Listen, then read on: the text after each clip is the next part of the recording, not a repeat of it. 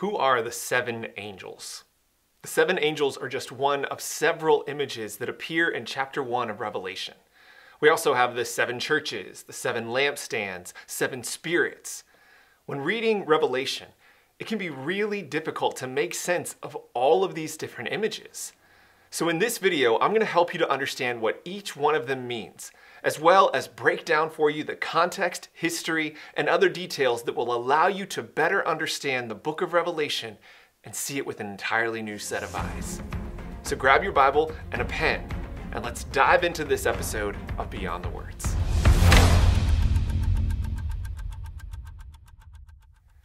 The very first word in Revelation is the Greek word apocalypsis. This is significant. With this opening word, John is telling us something about the content of this letter and the style in which it's written. He's letting us know that this is a book about the battle between good and evil, written in the apocalyptic style, and this is how we need to interpret it. In fact, if you want to learn more about apocalyptic literature and some other essential things that you'll want to know before reading books like Daniel and Revelation, just click this link right up here. Now, as we progress through the first chapter, it's going to become very clear why it is so important for us to know this detail about the style of the letter. Some of the things that we're going to read will seem strange or confusing. In fact, the early church almost didn't put Revelation in the Bible because they thought that it was so hard to understand. But when we look at it through this lens of the apocalyptic style, and when we understand the context in which it was written, what was happening back then, we can better understand what John is trying to say to us. And this becomes evident in just the first few verses. In verse 3 of chapter 1, John says, "Blessed is the one who reads aloud, and blessed are those who hear the words of the prophecy and observe the things written in it, because the time is near." Now, when John talks about hearing the words and reading them aloud, he's telling us something about how people would have heard Revelation back then. Revelation was written as a letter by John to churches throughout the Roman Empire. When a letter like this would arrive in a particular town or city, the church in that area would come together and hear the letter read aloud to everyone. People would not have had individual copies. The community listened together. And the person reading it would expand or interpret or answer questions wherever necessary.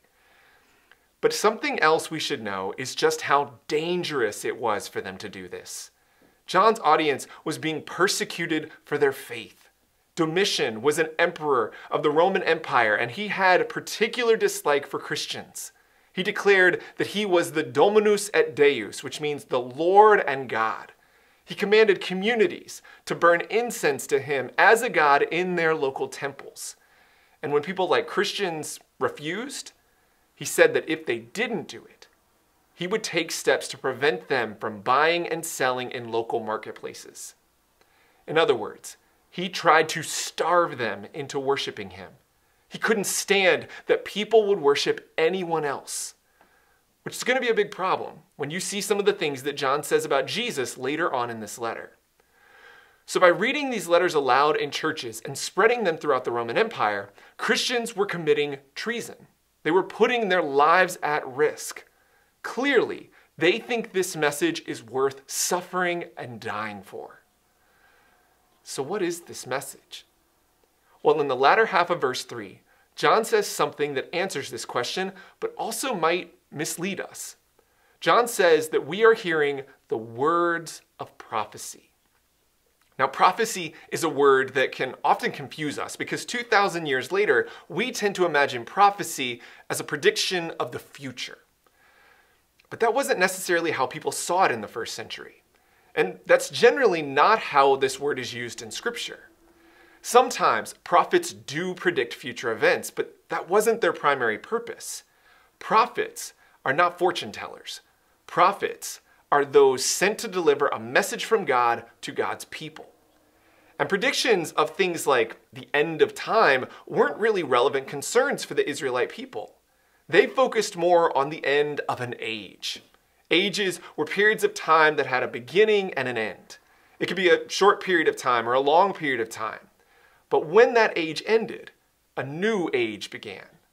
And often the current age was a period of persecution followed by a new age when God's people would be free of that persecution. This is one of those moments that shows us how important it is to understand the context of a passage. Context allows us to understand the mindset of both the author and the audience. It impacts the way that we interpret events and even the way that we define words. But in addition to context, there's something else that's critical to our understanding of Scripture, especially in books like Revelation. And that something else is style. Like I said, Revelation is written in the apocalyptic style. And here's a great example of where we see that. In verse 4, John says, "To the 7 churches in Asia, and from the 7 spirits before his throne." Now, at first glance, we might feel like we have a sense of who those 7 churches are. But what about the 7 spirits, right? What does that mean? Well, in apocalyptic literature, the number 7 suggests maturity or completion or fruition. So when John says to the 7 churches in Asia, he means to all of the churches, right? The whole church, the complete church. And the same sort of thing is true with the 7 spirits. 7 spirits refers to the complete spirit. It's a reference to the Holy Spirit. And just in case you're doubtful about this, the number 7 was used in this way a long time before Revelation. We see it used this way in Leviticus. Jesus uses 7 this way when talking about forgiveness. This image of 7 spirits is John's way of telling us that this message is coming to him through the Holy Spirit. This isn't his message, it's the Lord's message. It isn't just for a few churches, it's for all churches. And when we see what this message is, we realize why people are willing to die so that everyone can hear it. John tells us that this message comes from the, quote, firstborn of the dead, which is a reference to Jesus' resurrection. He says it comes from the one who is the, quote, ruler of kings, meaning that Jesus is not subject to the emperor. And John says that it comes from the one who is, quote, coming in clouds. This is a phrase that Jesus himself used. It's a phrase from Daniel that refers to the moment when God will put an end to the persecution of God's people. So from the outset, John is saying, I know what you're going through, but I want to tell you right away that God is going to get rid of those who are causing your persecution. The whole church needs to hear this message. It is worth suffering for. And beginning in verse 9, John reveals to us how he himself is suffering.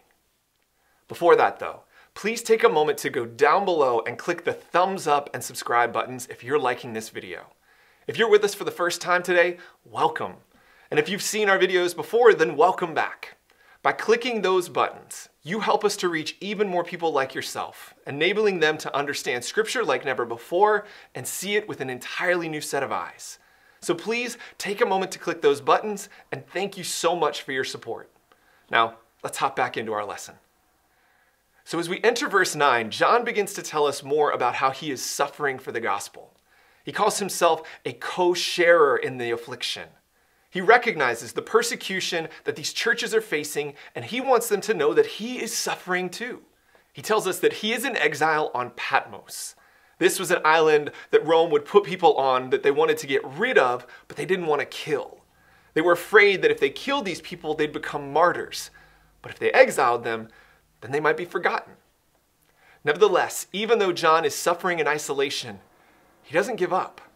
He uses every tool at his disposal to promote the gospel. In fact, over the next few verses, John makes it very clear that one of the tools at his disposal is that he is exceptionally well-versed in the Hebrew Scriptures. Verse after verse, he references various Old Testament passages. Some scholars actually estimate that there are anywhere between 500 and 1,500 Scripture references in Revelation. A great example of this comes between verses 13 and 16. In just these few verses, John references Daniel multiple times, as well as Exodus, Ezekiel, and Zechariah. In the midst of this, John also tells us more about who he is writing to. He identifies who the 7 churches are that he mentioned earlier. Now, as we said, these 7 churches are meant to represent all churches. But the fact that he names them also may tell us something. Perhaps these 7 churches are highlighted because they have issues that are representative of the issues that churches are facing more broadly.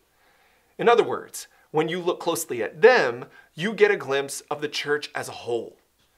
Additionally, when you look closely at how John lists these churches, you see a pattern. The order in which these 7 churches appear is not random. It actually makes a lot of sense. Ephesus is mentioned first, and it's also the first city that a person would reach when they were sailing to this region from Rome. After Ephesus, John mentions the next closest city, Smyrna, then Pergamos, then Thyatira, then Sardis, and so on, forming a circular route around the region. These churches encompass this region just as they encompass all of Christianity. What they are facing is what all churches are facing. But there's good news. Because finally, after John has told us about himself and the churches, he tells us something important about Jesus. Jesus tells John, "Do not be afraid. I am the Alpha and the Omega, and the one who lives, and I was dead, and behold, I am living forever and ever, and I hold the keys of death and of Hades." To a people living in persecution, these are powerful words. Alpha and Omega are the first and last letters of the Greek alphabet. Jesus is declaring that he is eternal, all-powerful. He goes on to say that he holds the keys of death and Hades. And that last word is actually really important for us to understand. In Greek culture, Hades was the place where all of the dead went. It wasn't associated with hell as we think of it, right? A place of punishment. So when Jesus says that he holds the keys to death and Hades, and we realize that to hold the keys to something means that you have authority over that thing, we can see that this statement really means this is Jesus' way of saying that he determines who lives and dies. This is a bold statement, right? This is the sort of thing that could get John and anyone possessing this letter in serious trouble. The emperor claimed to have authority over life and death. Rome determined who lived and who died. This is seditious language, but John knows that people need to hear it. In these words, John is saying, you've been persecuted, you're suffering. But the emperor isn't the one who truly controls life and death. Jesus does. You don't have to be afraid of him because Jesus is in control. And it is with all of that in mind that we can finally understand all of these other images that John has been saying along the way, like how at one point John mentions 7 lampstands. Right? The image of a lampstand is a reference to the menorah. Rather than 7 prongs, John says that it is 7 lampstands. And at that point in history, the menorah had come to represent the Jewish people. John is expanding that image. He's saying that it now includes the church. Christians have been grafted into God's family. Later on, he mentions 7 stars. Now, on one level, 7 stars could be a reference to a coin honoring Domitian's deceased son. Not long before this letter was written, Domitian's young son died, and Domitian had coins minted depicting his son as an infant version of Zeus playing with the stars. He did this to declare that his son would reign among the stars because he had lost his opportunity to reign on earth. John could be using this familiar image to tell his audience that Jesus will reign. But there's also another meaning to these stars. John tells us that the 7 stars are angels. Well, in apocalyptic thought, people believed that each nation, or even just a group of persons, had a guardian angel. John wants his audience to know that Jesus is watching over the church. The one who controls death, Jesus, will protect all Christians. He already defeated death when he rose from the dead just 3 days after his crucifixion. And if he can defeat death, there is no one on this earth who can defeat him. To people starving and suffering for the gospel, these are much needed words of hope and assurance. This first chapter offers bold words of encouragement. But this opening chapter also does something else for those of us reading this book thousands of years later. In these first 20 verses, John is setting the tone for the rest of the letter. He wants to be clear on who he's writing to and why he's writing. He intends for us to see things through the lens of persecution and apocalyptic literature. He wants whoever reads this to know that things will be okay. Rulers might try to harm them. Food may be scarce. Worship might be risky, but Jesus is in control. Jesus is Lord in the end. Jesus rose from the dead. He is the last word on death. And no matter how bad things may get, no matter what comes next, he will be with us. This age of persecution will end and a new age will come. And he will be there to see us through. For some of you, these are words that you've been needing to hear today. You're in a season of persecution. Or maybe food is scarce.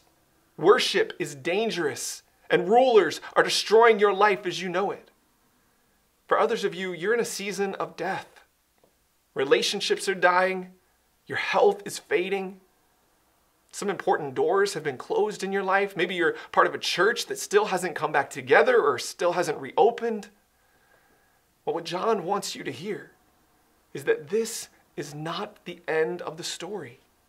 Your enemies don't have the last word. Your diagnosis doesn't have the last word. Your fear doesn't have the last word. COVID doesn't have the last word. Jesus does. And you can put your hope in him.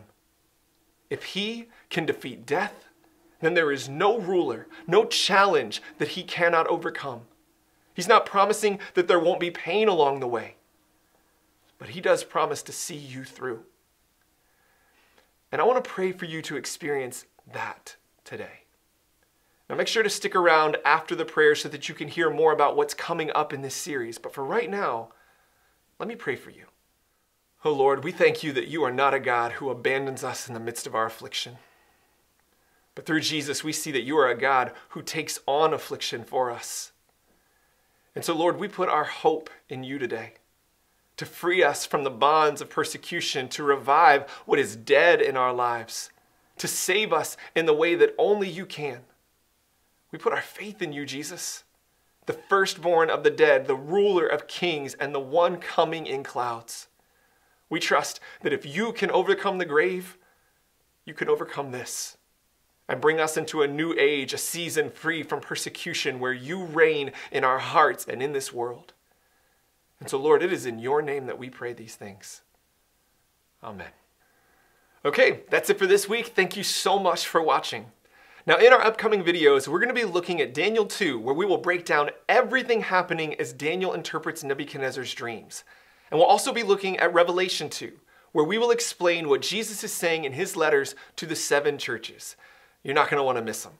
So go ahead and click on the links right over here that will take you to another video in this series. And until then, thank you so much for watching. Have a great week, and God bless.